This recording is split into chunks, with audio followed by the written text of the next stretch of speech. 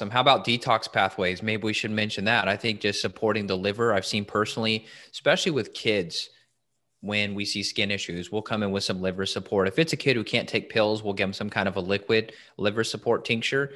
And I've noticed a big difference, especially under the eyes. You know, if we're talking skin, we're not just talking like bumps on the arms. We're not just talking acne. We're talking possibly like dark circles under the eyes. That's often, at least in Chinese medicine, they say dark circles under the eyes is liver. And I've actually noticed that correlate quite well. When we bring up liver support, dark circles under the eyes go away. So if you're a woman every morning, you're doing your makeup and here you are doing your powder, foundation, or whatever the heck you're putting on under your eyes, you might not have to do that if you just support your liver. It's funny how women, they can just cover stuff up with makeup, but man, we're not going to cover up it. So we're going to see the dark circles. We need to treat it root cause. We're not just going to, put some powder on it. Oh yeah. And so we call it allergic shiners. So what you see is it's a lot of lymphatic pooling. So you have a lot of lymph in the face area. And a lot of times what you see is the pooling of the lymph right under the eyes. And a lot of times that's going to be food allergies. Just go on Google, type in allergic shiners. Okay. And that's a lot of times because of, it's not like an aging thing. It's a lot of lymphatic stress because of certain foods.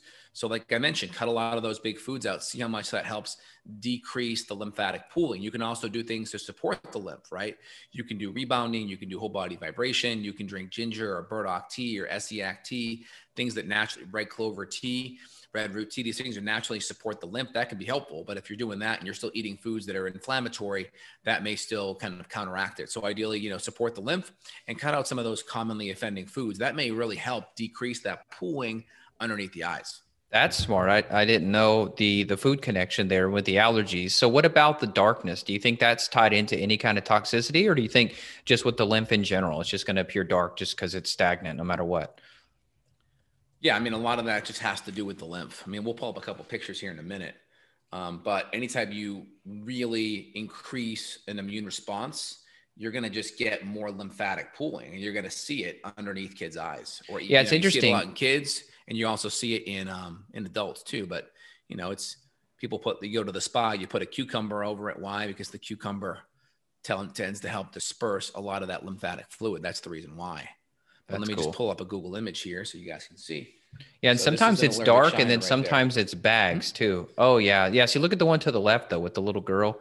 That one, no, go to the second one there. That's what I'm used to Here. seeing with people. Yeah, Yeah. just that kind of Yeah. darkness. Yeah. I mean, it just has to do with the increased blood flow and lymphatic pooling. It's really what it is. Wow. And just cutting that out can make a big, big, big, big difference. Yep. I wonder if Really there's can. got to be a histamine connection to this too. Yeah. I mean, anytime you have a food allergy response, part of an allergenic response is going to be histamine at Oh, some go point. back up. Go back up on the top there on that screen. At the very top of there, it said, oh, this is interesting. So it was talking about indoor allergens. So mold could be a trigger of the allergic shiners too. I never even thought about that. Yeah. I mean, anytime you breathe stuff into that sinus cavity, right? Whether it's outdoor allergens like dander or cedar or things like that, grass pollens, right? Of course, those can be a big role. But you can see right here what causes it, right? So what happens is the tissues and the blood vessels in the nose become swollen, and a lot of excess fluid happens. People don't understand when you have a histamine reaction, a lot of times that causes things to vasodilate.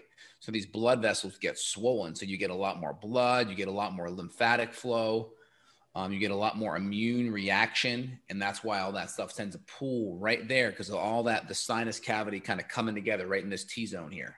There you go. Look at that. Pollution and perfume and other irritants. So women, if there's any left listening to the podcast that still wear perfume, stop doing that. That's so bad. Do essential oils if you want to smell.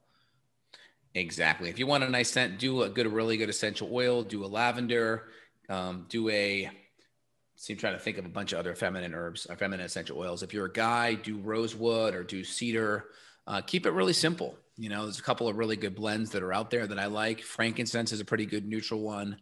I just tend to rely on my nice essential oil based deodorant. It tends to be really clean and works well. But yeah, so you want to not put in rub toxins on your skin, toxins on the fragrances. All of that can affect bags under the eyes. All of that can affect your skin too, because it's going to just create more toxicity, more stress on your liver and your body.